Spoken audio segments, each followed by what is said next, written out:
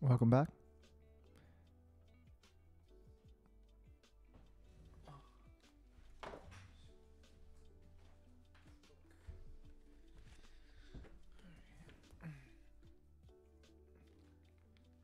Welcome back to another live stream of Bayesian Cognitive Modeling, where I go through all of the exercises in order to learn about how to conduct Bayesian inference within the cognitive sciences.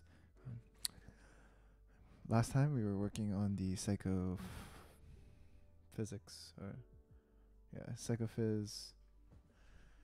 example, where we were doing a traditional psychophys task and we were seeing if we could identify people's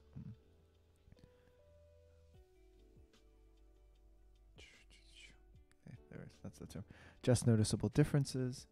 So we wanted to know at which point or to which point does the probability of choosing or identifying a difference in response, where does that lie on the curve and for a given individual. And in this case, we're talking about specifically sound. So at duration. So if we presented a subject with two stimuli simultaneously, and one beep was, say, 300 milliseconds, and then the second beep was 300 to and upwards milliseconds, at what point in the difference between the two beeps would a subject be able to perceive that difference? So this task helps us capture what that point looks like for a given individual, and then also allows us to model or predict what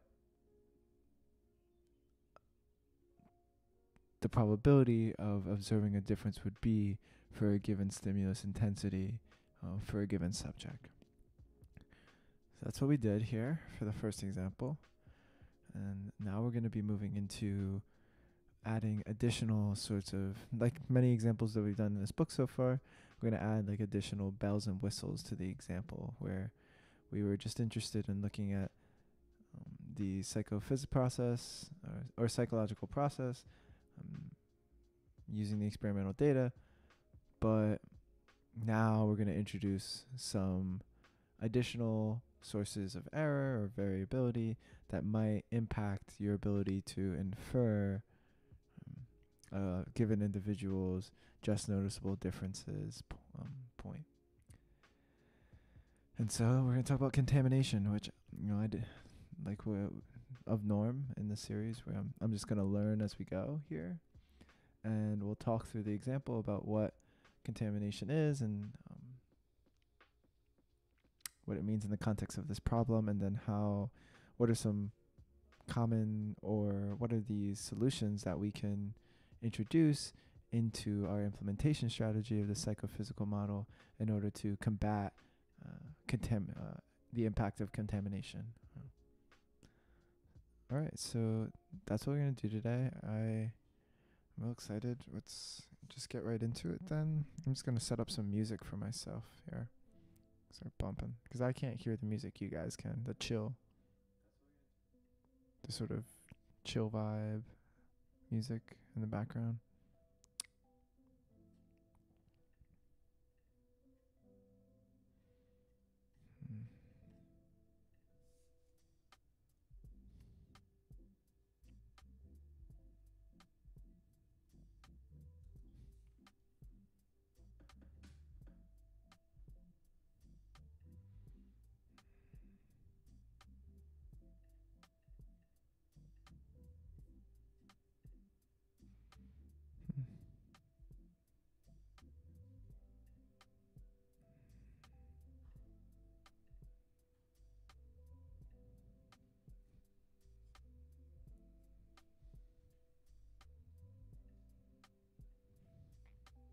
Okay.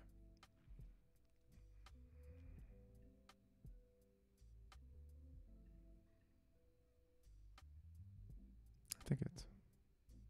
There we go. There we go. Okay.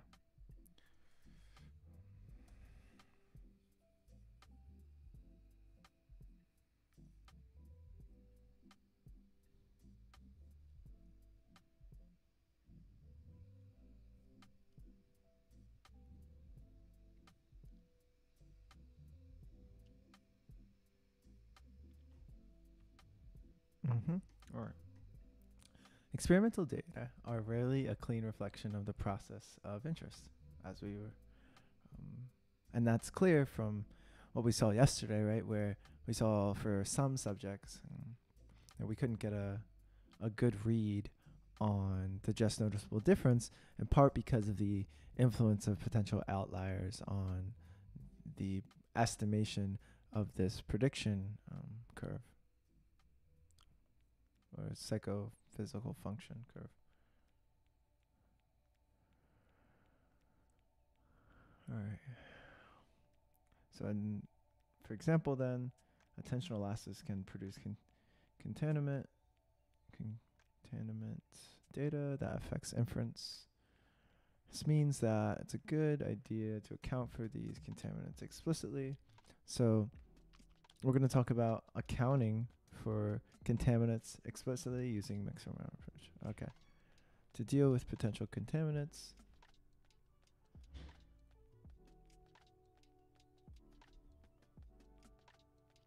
so we're just going to introduce an additional specification in the model in order to account for potential contaminants, such as, in this case, I think attentional lapses is what we'll be interested in. So for the given subject for some stimulus pair, we'll have a binary variable, which determines what type of response we're looking at. So when 0 responses here are generated from the psychophysical function with the parameters just as before. But with the indicator, the mixture indicator is 1, then we would assume that the responses generated are from a different success rate. So there's this underlying process that might be at work that is responsible for some of the patterns of responses within our model. And we want to be able to account for that, so we introduce this additional parameter here.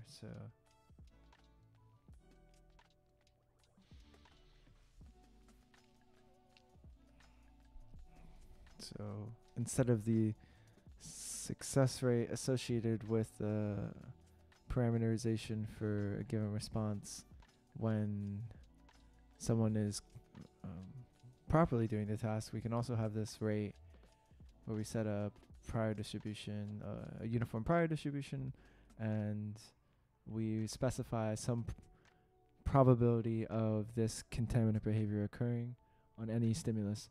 So it's a way to introduce uncertainty into our model where it's possible that not every response that we observe is actually reflective of the actual data generating process, but it could be the case that there's some probability that any given response is representative of a different data generating process.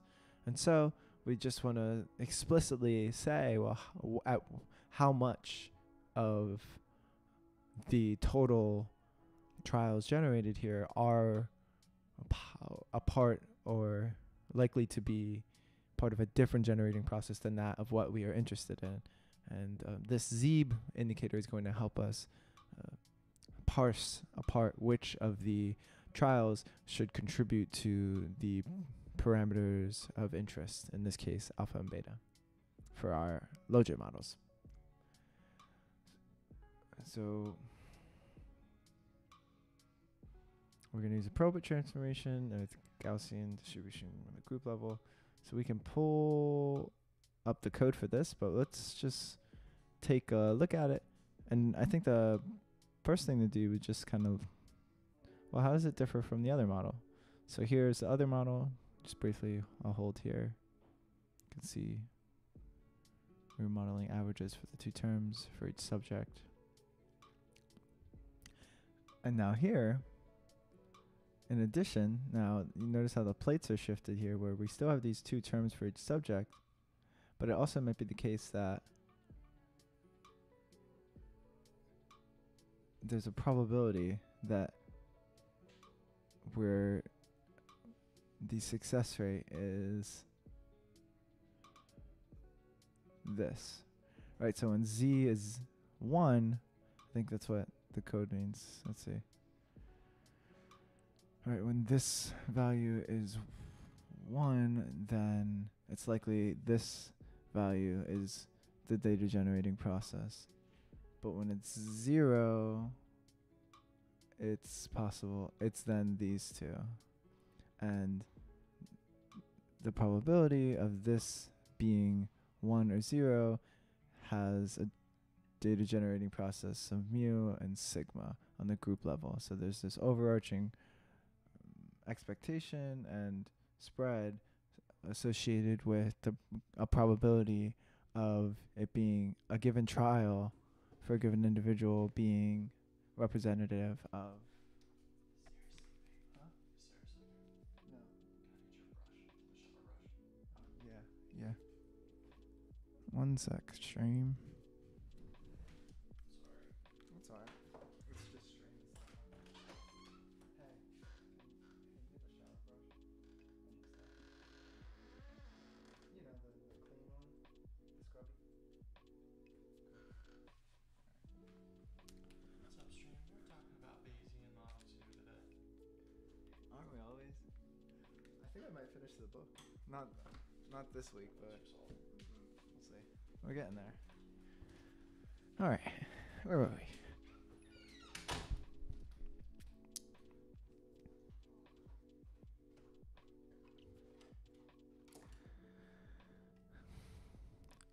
So, like we were saying, this z indicator is going to tell us if the data generating process, or the probability of the data generating process for a given interval for a subject, is representative of the psychophysical function or some other process, like attentional lapse is what it described, right? So some process that is related to some potential contaminant mechanism also at work when people are doing these sorts of tasks.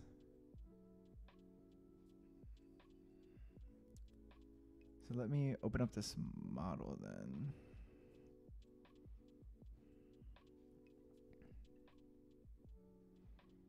So same working directory, and I'm just going to close out some of these from last time. And we're looking at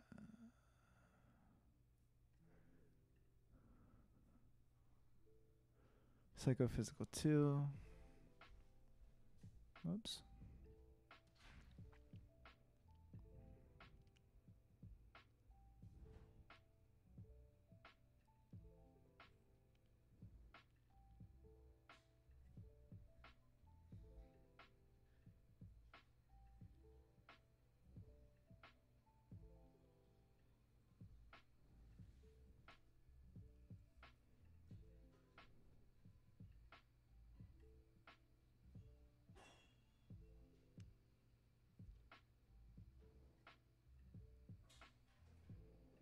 See if this runs.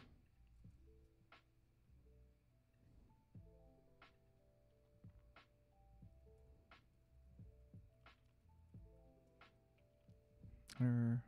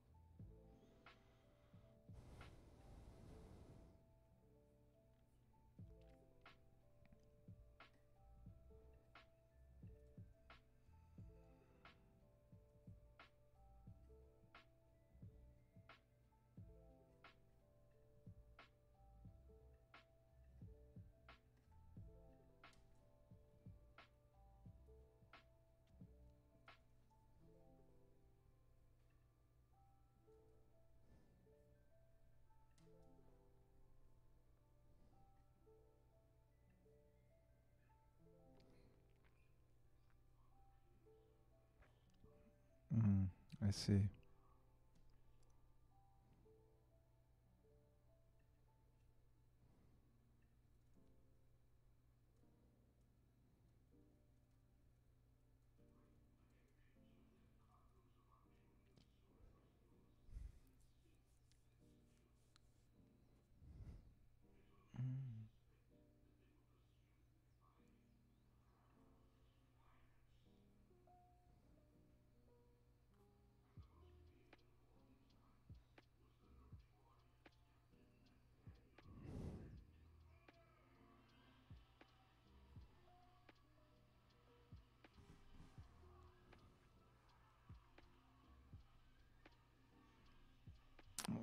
We got something that's broken here.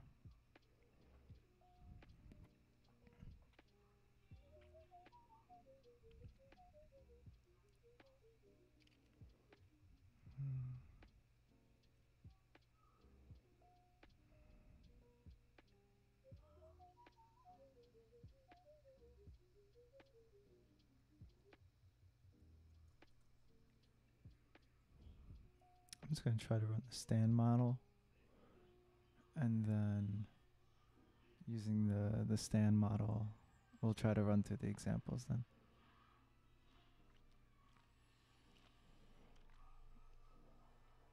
I might have changed something yesterday.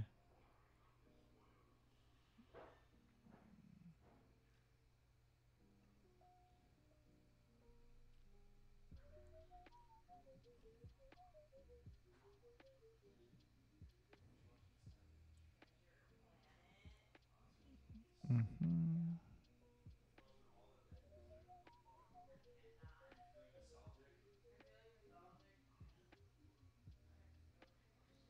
Okay, now.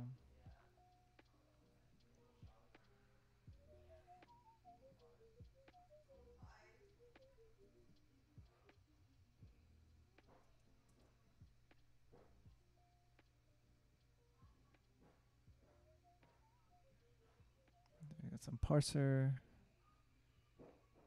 It doesn't look like anything's broken per se, but we might crash here because we have so many potentially deprecated assignment operators we're using in our stand code. It's old code. We'll see if we can get this to implement at least. So let's walk through. Here's the... Uh-oh. Validate, but must be... Oh, we might have broke it.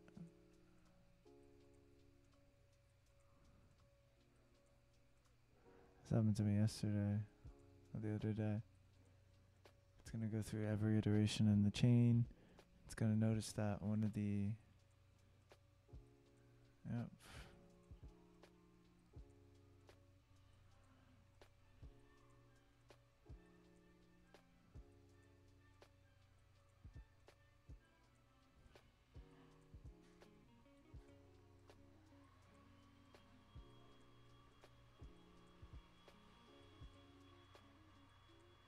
Hmm.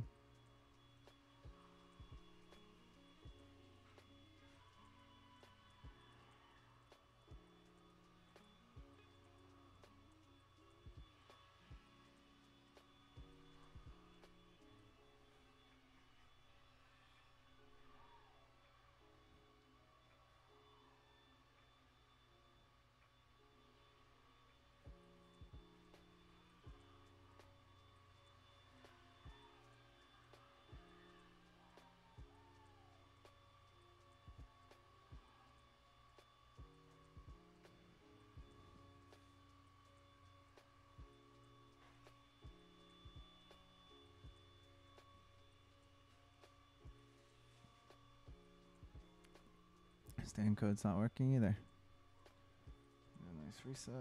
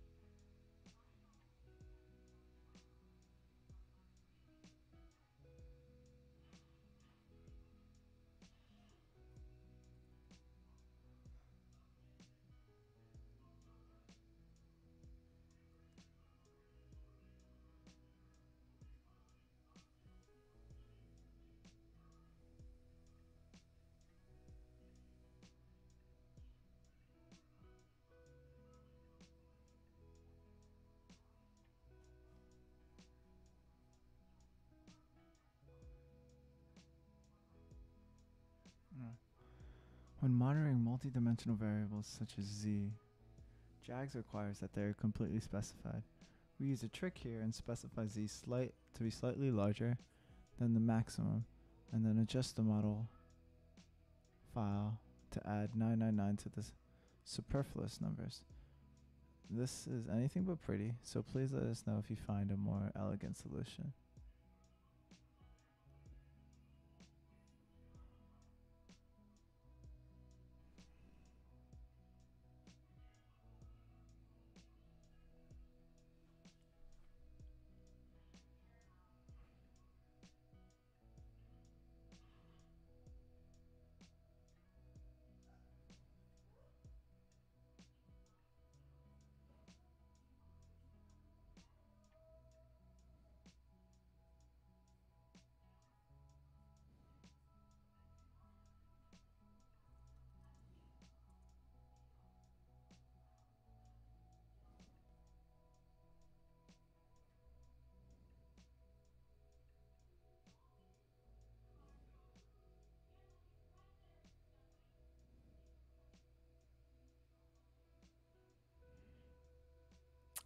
Looks like I just restarted the R and we're okay.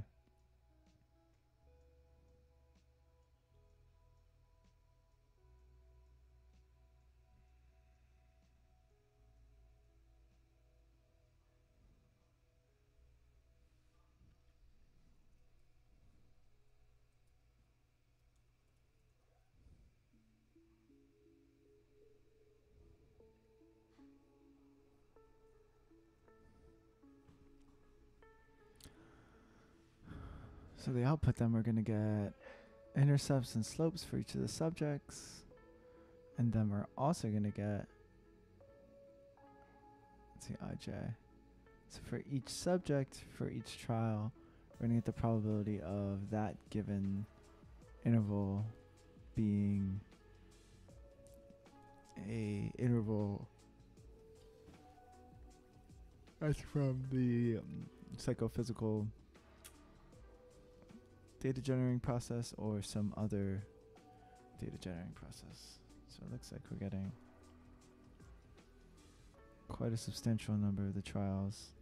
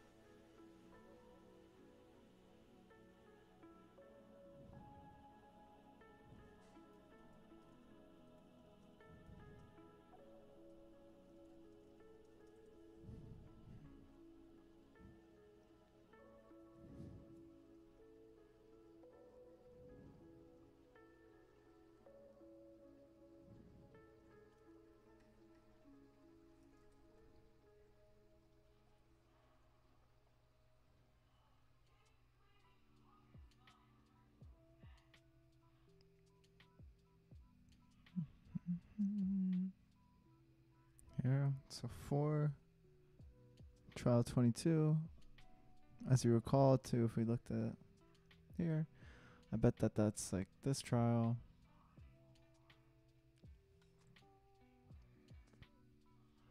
Seven tour.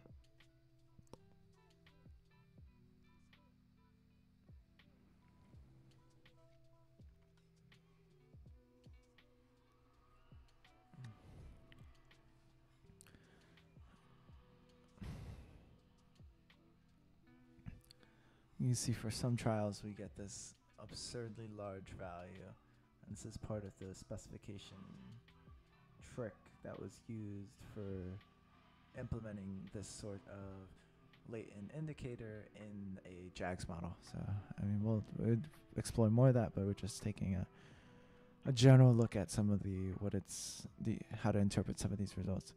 So each of these are then, like we said, probabilities of being part of one group or another, and I will assume that these 999 cases are reflective of definitely not being part of the data generating process.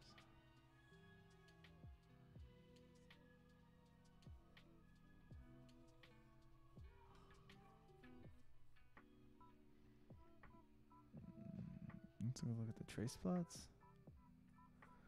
I need to look at trace plots more, so I'm just gonna. So here, nicely mixed for alphas. It looks like we'll have the trace plots for each of the subjects. 8, you can see 8 looks less. And we can look at 8 here also looks less mixed.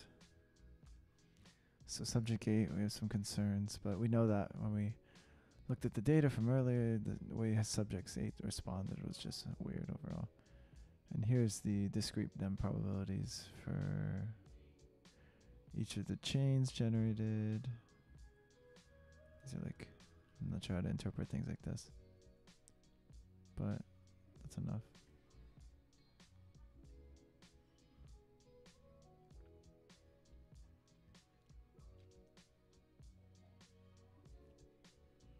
Okay. Let's talk through the wind bugs, and then we'll look at the JAGS code, see how it varies, and then we'll talk through some of the exercises here. And I think that's all we'll do today. We'll keep it just limited to the incorporation of the contaminants example, and that's relevant exercise.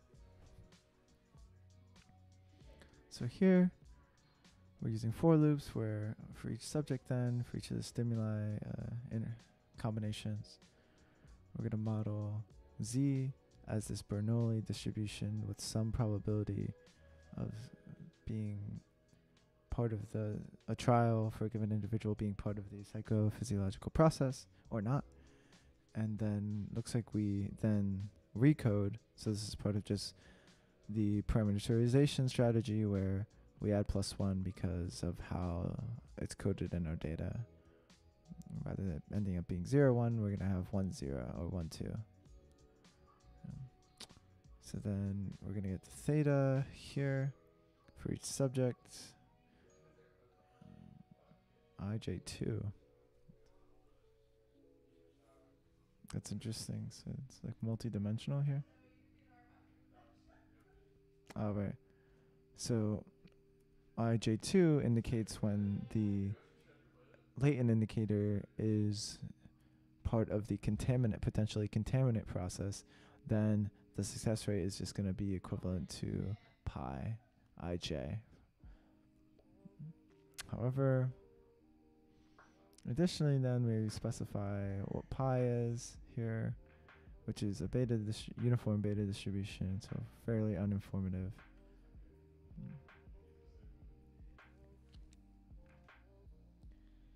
Then R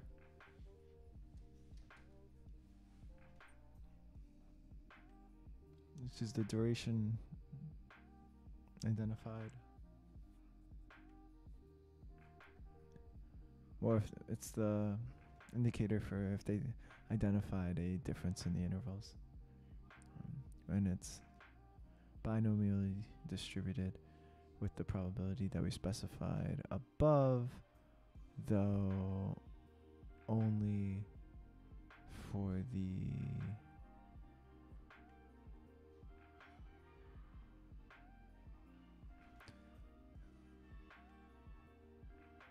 but uses the theta parameter that corresponds to which indicator we get in Z. And then the number number of intervals depends on the subject because this is an adaptive task. Once again, then we're doing the logit modeling here. So that's just as before. We use this process in order to eliminate possible extreme values from the distribution here. And then we get our intercept and slope term here.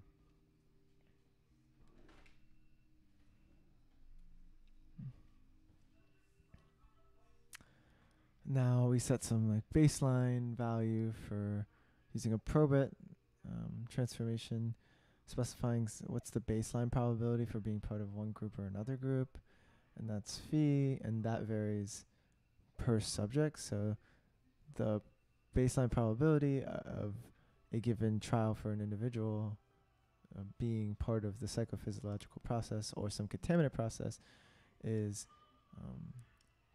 on the individual level. So this is a, once again, hierarchical structure where we're going to have some average baseline probability of a given interval for being a given combination of stimuli being a part of the data generating process of interest or some other data generating process of interest.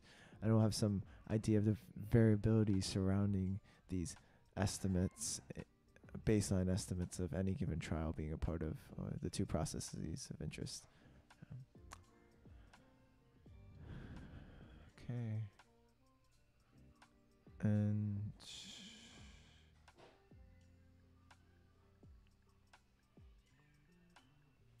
probit film.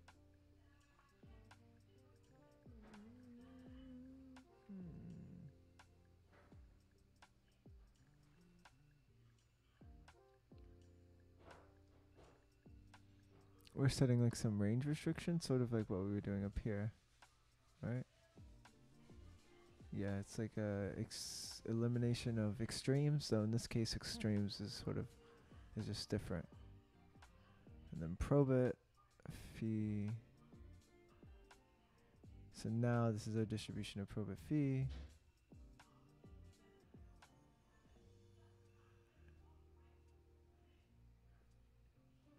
Are made up. So this is probit phi right here. Probit phi for a given subject is normally distributed with average of the group, phi, lambda. So we use probably uninformative priors for these two.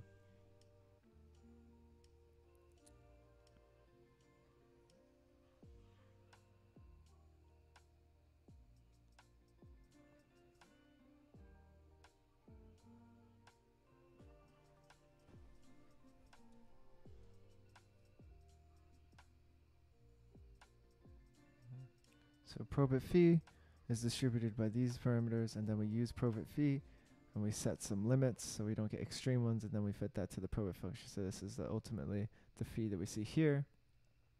That's made up of these two things, right? And then the distributions for beta and alpha are regression parameters, and then the associated uninformative priors with the necessary retransformations of variables for the sake of interpretation, that being the lambdas into sigmas. Okay, now that I've ran through the whole model, I'm gonna go and so my phone alarm is going off, and I'm gonna go check that just to get it to stop going off.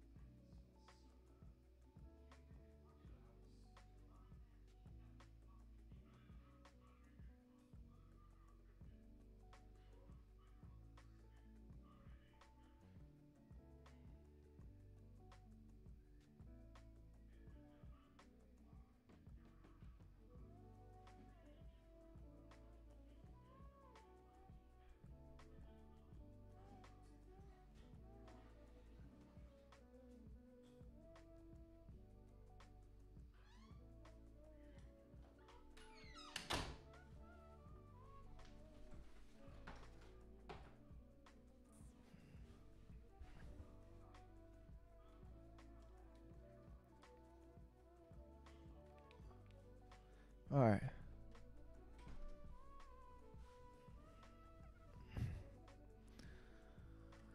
All right, so we just walked through the graphical model and then the Winbugs code. Now I'm just going to move over into the JAX code because there's something interesting going on in there. And I want to talk about it, mostly in part because I'm not really sure what it is. But we see these hashtag hack here. So let's see what it says. Here in the script, there's some information that might be useful.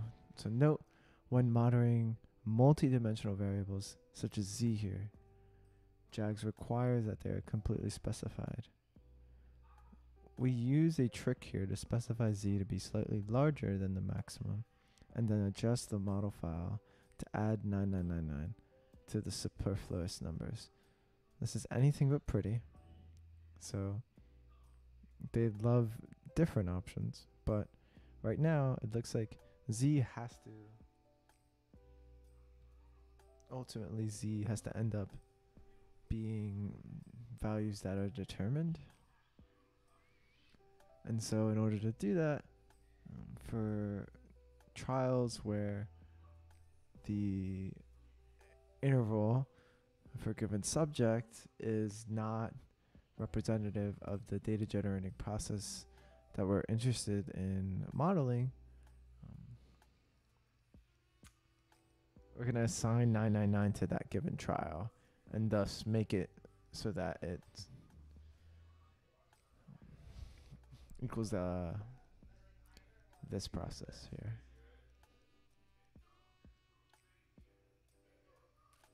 Right? If z is equal to 1, but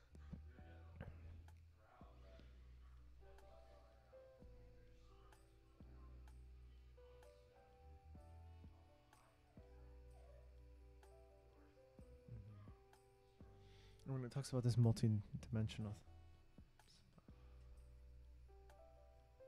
z is multi-dimensional because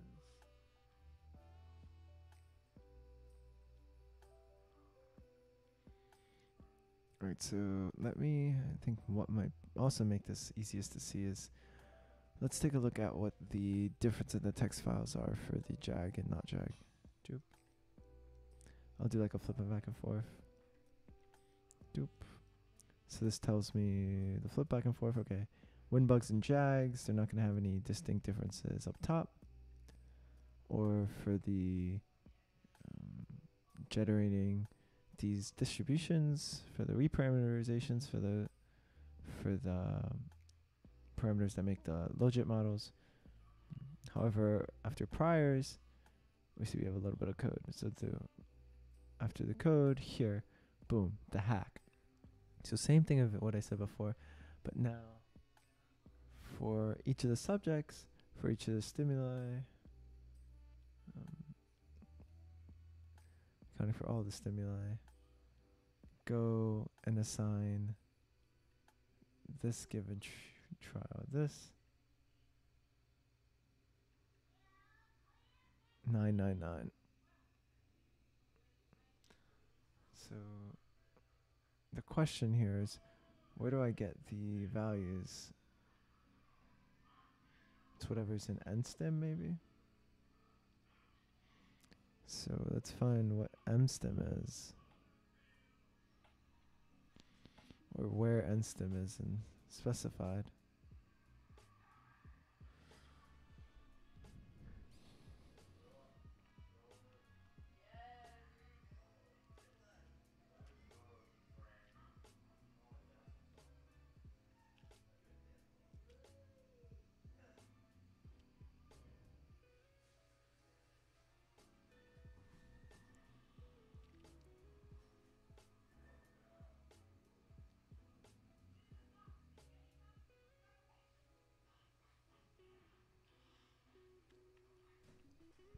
One thing about this is, and what I'm trying to identify is, which of these ZIJs, this to me reads like all the ZIJs are going to be assigned 9999. Or does it assign all the ZIJs 999 and then after we do Bayesian inference, or after we do the Bayes rule, then the credibility for 999 is shifted for trials and subjects where it's likely that that particular interval is representative of the psychophysical function. So it's not a contaminant trial. I just don't see how this parses contaminant trials from non-contaminant trials.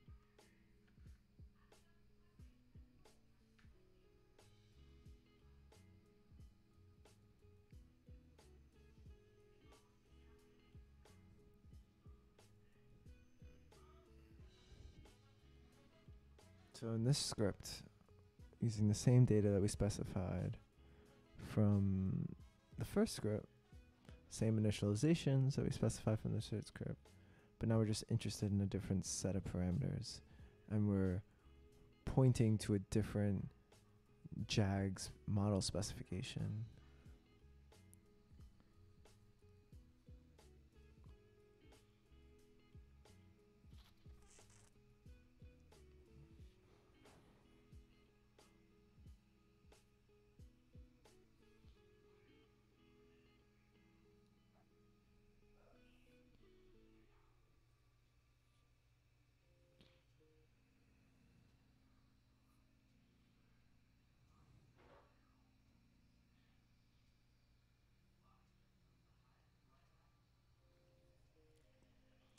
J to the number of stimuli to 30.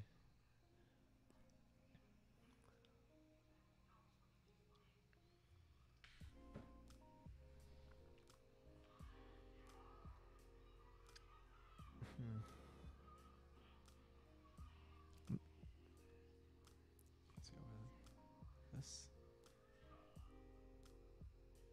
I'm just trying to figure out how this also doesn't change particular trials that are associated with, that are actually associated with the psychophys process.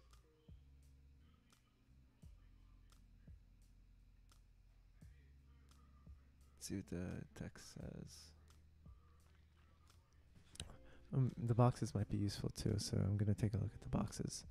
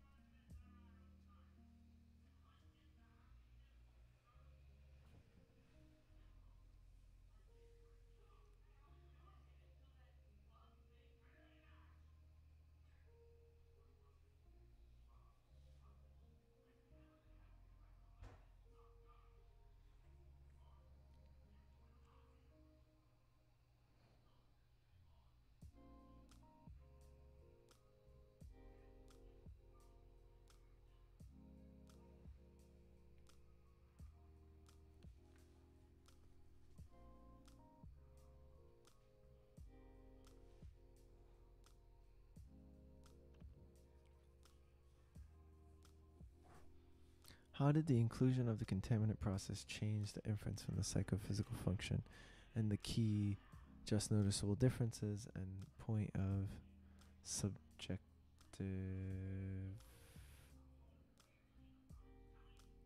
equality?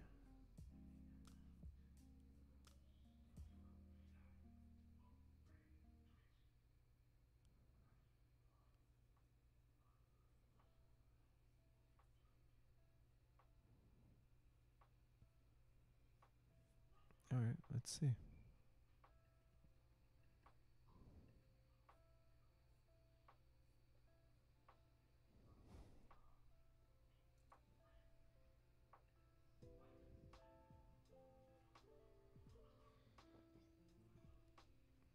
Excuse me.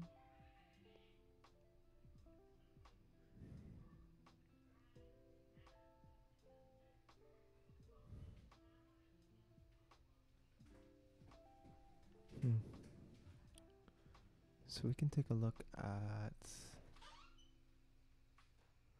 for example, it looks like, okay, here are the same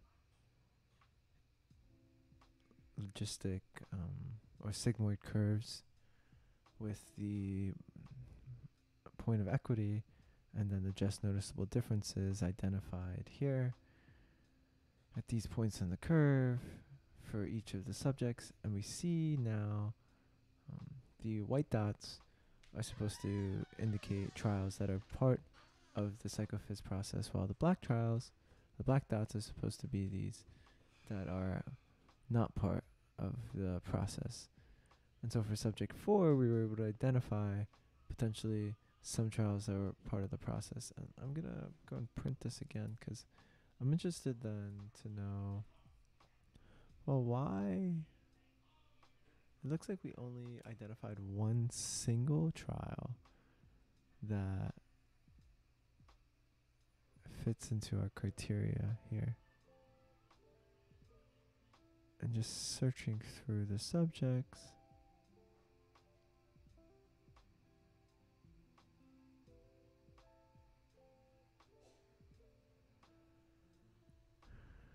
It's interesting.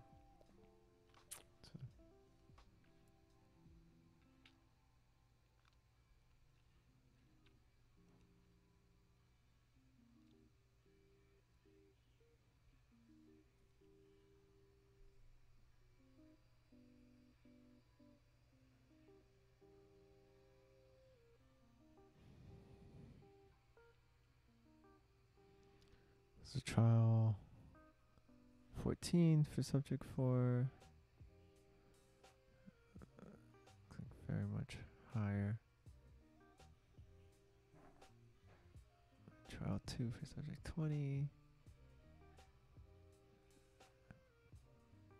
Let me get these 999 trials. Now, I'm not sure what they're supposed to represent. They're just complete exclusions from the data.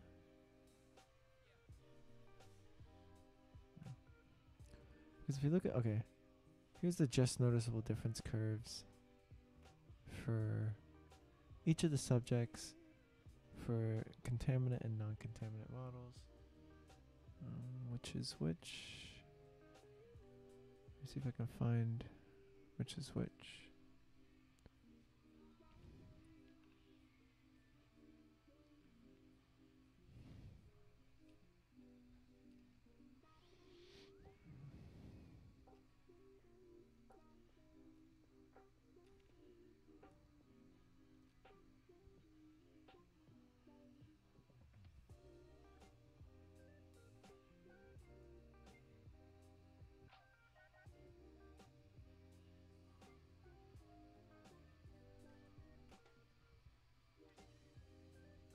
So this is contaminant trials, non-contaminant trials. So you see for many of the subjects, we don't see a big difference in influence of our posterior distributions for just noticeable differences for any of the subjects. Though for subject 4, we do end up seeing this substantially larger difference in the just noticeable difference posterior distribution, where it looked like the subject was more sensitive to differences, smaller differences in the interval stimuli when we included trials that were identified as being part of some contaminative process. Though when we account for the potential of there being this contaminant process, we see an increase. With respect to the other subjects, I mean, it's a substantial increase in the predicted discern just noticeable differences or ability to discern differences between the intervals of the stimuli from the experiment.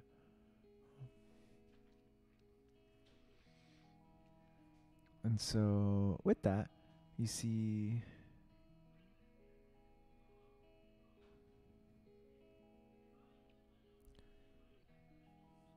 in this case it changed what we would infer about that particular subject, and building on that.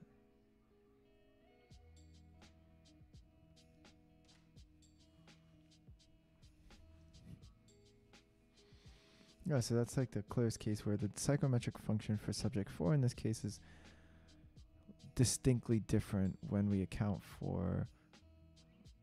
choose to account for contaminant processes.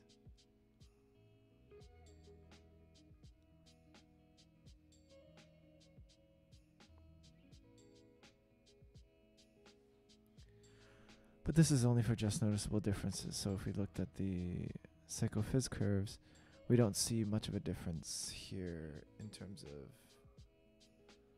this point, the point of subjective equity.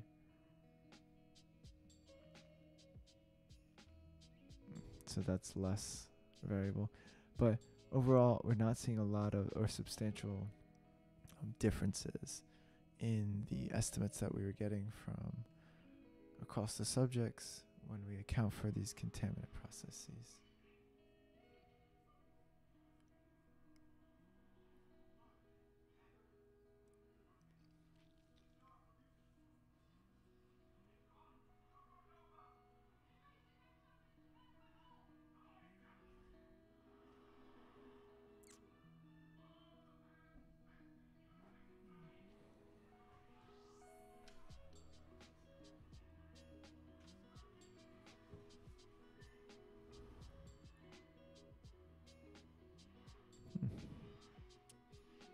I guess that's all I really have to say. Let's read along with what this says.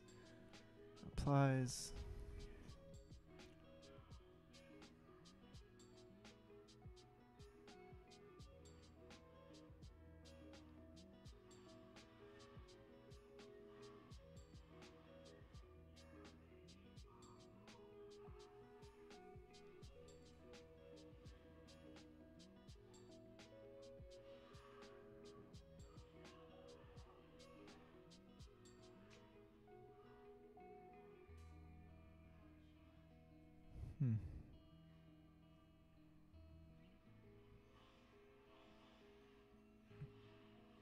So, I mean, taking a look at this plot, darker squares are supposed to be representative of potentially contaminant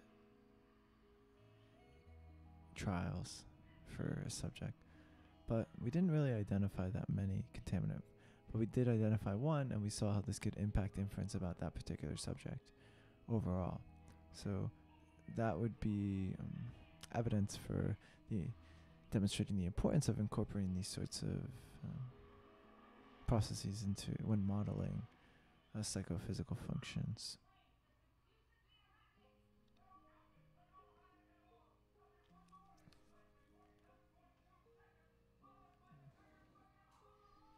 Wonder if we get, what else do we get on the print here that I might be able to look at?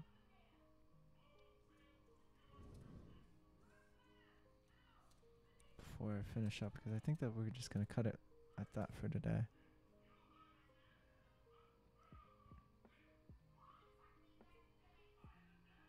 Yeah, so we get the alphas for each subject, with some subjects overall being less likely to detect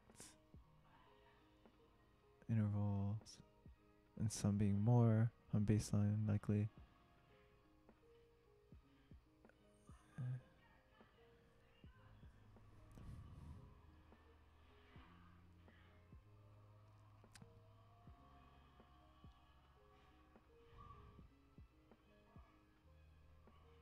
So really what I'm looking for are instances like this.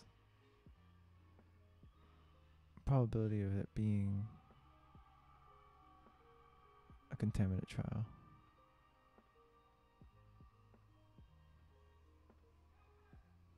Doesn't look like our range is that sensitive though, because it normally just goes from 0 to 1. So it doesn't look like our data give that much information about potentially identifying. Although this is a case where we certainly, and this is, I presume 422 is that trial that we identified as the black one, because there's no other. In fact, of all the Z's that we've identified, other than these 999 cases, which are irrelevant values,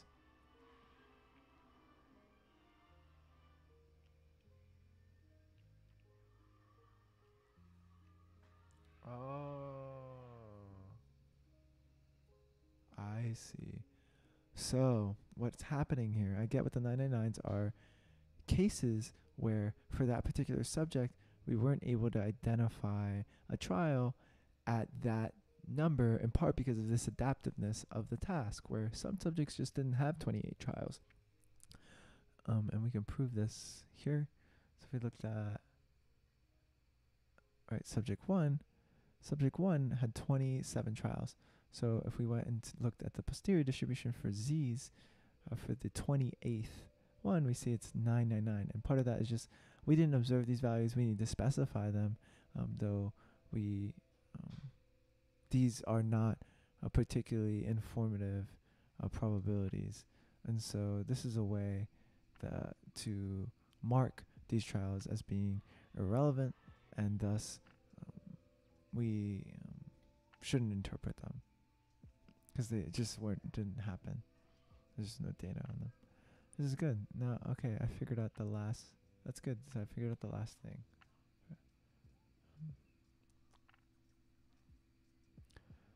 So 4222 is the most likely a part of a process that wasn't the psychophys process, and that's why we saw it as black.